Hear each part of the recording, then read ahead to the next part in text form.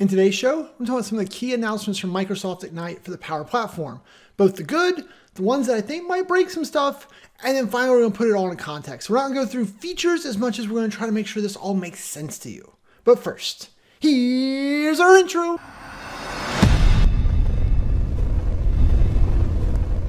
Hi, my name is Shane Young with Power Apps 911. Those guys. And today, we're going to dive into the Ignite announcements and how they pertain to Power Platform, right? And we're not going to try to cover them all. This isn't a complete recap video. These are the ones that I think are important and why I think they're important or why you should pay attention to them. Heck, one of the announcements is even from the SharePoint team, because I think that one of their announcements is going to affect some of the stuff that we do. So I want to get out ahead of that. So this is just the same content I'm pushing to my team of consultants here at Power Apps 911. I thought you guys would enjoy. So hopefully you do. Maybe you don't. I don't know. I also used PowerPoint, so no hating on PowerPoint because I hate PowerPoint, but I thought it was the best way to convey this message. So anyway, let's switch over to my desktop and take a look. Okay, so over here we've got the agenda, and keep in mind that there are timestamps in the description, so if you want to jump to a specific one, have at it, right? But what we're going to do is we're talk about the new ways to packaging apps, pay-as-you-go licensing, co-authoring, some developer-y boring stuff, but I'm going to at least point out because I think it matters. A Microsoft Access connector. I don't know if that was good or bad, so it's kind of indifferent there. The SharePoint URL change and how I think that might break some stuff for us. StartScreen, not technically part of Ignite, but something also that rolled out recently that's causing a lot of confusion. And then there at the end, we're going to talk about some of my thinking points. I'm going to put two things into context with you, so as you guys are thinking about what is the rest of this year, what does next year look like you've got some perspective. So the first one here is that Microsoft is going to start rolling out the ability to package and share apps. So whether this is using something like mobile device management where you want to, or Intune, right, where you're trying to kind of push things, I guess that's Intune, it's Endpoint Manager, or whatever. There's Microsoft platforms for empowering stuff, so you can actually package up your app as a standalone app and push that out so people don't have to go to Power Apps app, open it up, drill in, and think so much. They can just click on this app you deploy. So they're going to do that. They're going to be able to push it into private stores. Heck, they're even talking about pushing it into the real stores. I wait to see what happens there, right? This is things that they are working towards, or that, some of these portions are in preview, like the endpoint pieces. But this could change some of the ways as we start to think about app distribution, especially in larger companies or companies where you're managing devices. Having more capabilities here will be nice. But it doesn't, hopefully it's not going to change anything for us for building the apps, but it's something to look out for. Licensing flexibility. So they've announced a new pay-as-you-go plan. So this is a big hit, I think, for customers who have variable usage, right? Like one of the education groups that we work with, they're building these apps for their customers to order services from them. And so instead of them having to buy one license for everyone that could ever possibly use it, if they go to pay-as-you-go, then they'll be able to say, hey, we've got pay-as-you-go. And the month before school starts, when it's super busy, yep, they're going to have a big bill. But, October, when no one's ordering anything, they're going to have a tiny bill. So that, because they'll have that variable usage for these premium apps, they want to be able to better control the licensing. So I'm kind of excited. I've got several customers personally I think it's going to unlock some scenarios for. If you're still a customer who has a fixed, this is what we want to do, and these are the people that are going to use the app, the per user or per app plans are probably still going to make sense. But those variable ones where you're just trying to get in there and you don't know what the uses are going to be, pay-as-you-go is going to make that interesting. Co-authoring. Oh, speaking of my team of almost 20 consultants these days, right?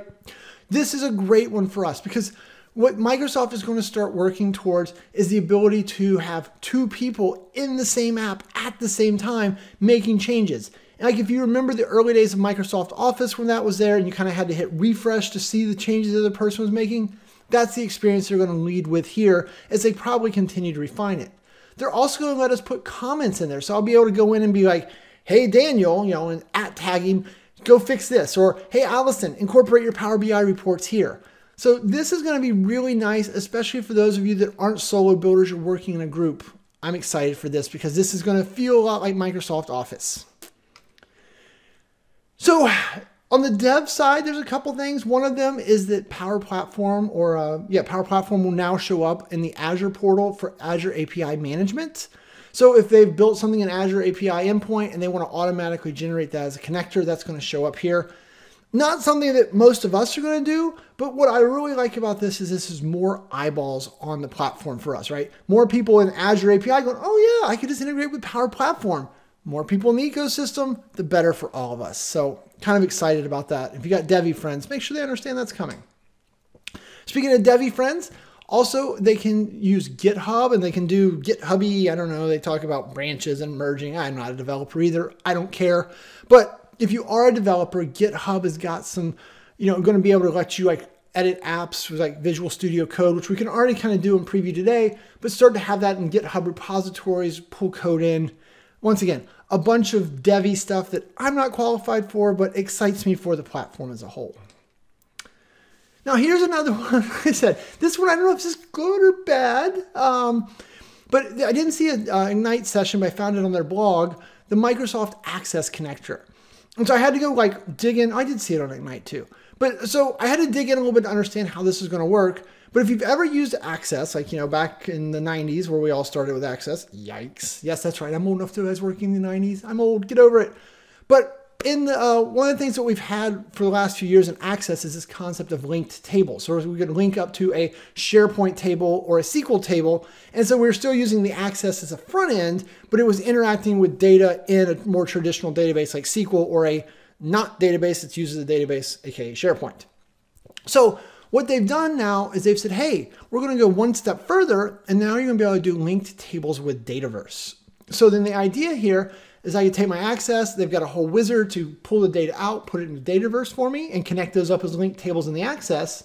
But then now that the data's in Dataverse and Access is editing the data in Dataverse, I can build a Power App or a Power BI or a Power Automate Flow, right? I can connect to that Dataverse repository like we do already today and get that rich integration. So now people are working on it from Access and from Power Apps all in the same way. I think this is going to open a lot of doors. Access hurt me as a child, so I'm still afraid of it, but I think this is a pretty cool one. And I look forward to making some demo content on this in the future. All right, things that I totally know are going to break. So a lot of us, when we built our Office 365 tenants originally, we had, we did something dumb, like name their domain Shane's Cows, right? shanescows.sharepoint.com. It'd probably be nice if I could rename that to something a little more, Power Apps 911 maybe? Something a little more business appropriate now that we're a larger company. So in order to do that, Microsoft is finally rolling out the ability to do that. It's in preview, so only certain tenants can use it, blah, blah, blah. I don't care. But what I wanted to call out for you guys, if you are in an environment where that gets done, it's probably going to, Microsoft's calling out right here in the documentation a couple of things that it breaks with Power Automate and Power BI. And honestly, I expect it's going to break more things. So just be cognizant of that. If you're like someone building apps and you're like, hey, IT said they're going to rename the domain next week, your ears should perk up and you should be like, how's that going to break all my stuff? Because I do think it's going to cause us some headaches. And speaking of headaches, Microsoft also rolled out a couple weeks ago this new StartScreen feature, which is a great feature moving us forward into a more declarative world. It has a lot of pros, but if you're doing things with deep linking today in your Power App, or you just plan to roll out deep linking now, it changes the story a little bit. And so with that change, you guys might want to go check out this video and just look at it. We're getting a lot of help desk requests around, hey, this new feature is causing havoc. So if you haven't caused you havoc, yay you. But if you run into havoc, know there's a resource out there. Okay, so that's features. Two things to think about. As I was watching Ignite this week and reading all their announcements, Teams and Power Platform is continually repeated, right? All the time. So just keep that in mind, right? Are you doing enough with Teams today? Yeah, I know that you're in Teams for all your meetings and your calls, but are you building your apps to connect to Teams? Do you have flows that are connecting to Teams? Are you embracing Teams as an actual platform? So I'll put a link to a video somewhere up there that talk a little bit about this, but I want you guys to be thinking about that. Like when you send email notifications today, could you be sending Teams chats? Teams and Power Platform integration is only going to continue to grow. So the sooner you embrace it and start incorporating in your apps, the better off you're going to be.